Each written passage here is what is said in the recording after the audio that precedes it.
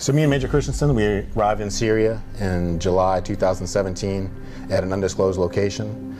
We ended up being moved later on to another undisclosed location. Major Christensen ended up integrating with the medevac team, and we also sent to two separate locations. One was a schoolhouse in Syria, and one was another camp in Syria.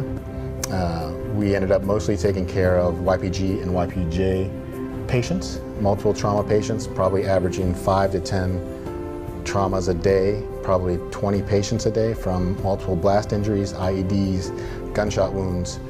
Major Christensen also, being part of the TACA team, also transported patients to multiple locations during that time. During our time there, Colonel Hazlette and I and our doc, Captain Aaron Hanlon, as three independent providers and a critical care nurse that we could assist the Army FST, who had a split mission going to two different locations. We were able to assist them with surgical capabilities. We were also able to assist with emergency care and emergency nursing care. So we were the first TACA team into that strategic location.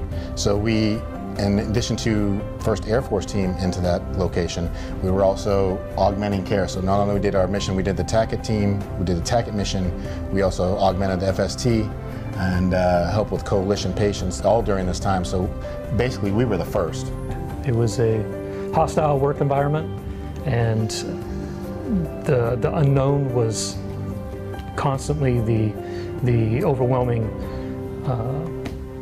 situation. You just everything was unscripted, and you just never know what was going to come in next.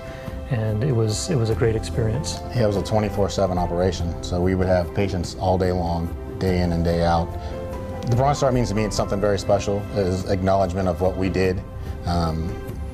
I think it's an honor that we got that. I think it's well deserved, but it makes you feel special. I too am humbled to have been considered to receive it. I see the portraits on the wall of those before us that have received it, and to be recognized for that is a great honor.